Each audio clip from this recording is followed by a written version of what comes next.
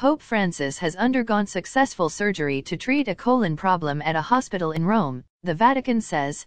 The 84-year-old responded well to the treatment, which was performed under general anesthetic, Vatican spokesman Matteo Bruni said.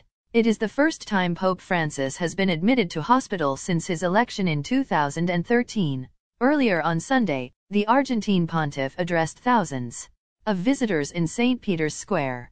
In an earlier statement, the Vatican said Pope Francis was being treated at the Gemelli University Hospital for symptomatic diverticular stenosis of the colon.